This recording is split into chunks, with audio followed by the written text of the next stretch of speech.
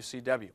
Finally, before we leave you, this week's fan line question comes from Shannon Barber from New York, who wants to know, Rick Rude, you say some pretty negative things about people from New York, but your manager, Paul E. Dangerously, is from New York. How does he feel about your comments? A question I would expect from an inner city sweat hog, Shannon, a.k.a. New Yorkers. Well, the bottom line with Paul E. is money. And as long as the money keeps rolling in, I keep doing my thing, and we continue to win. Mwah. And a reminder that you could be the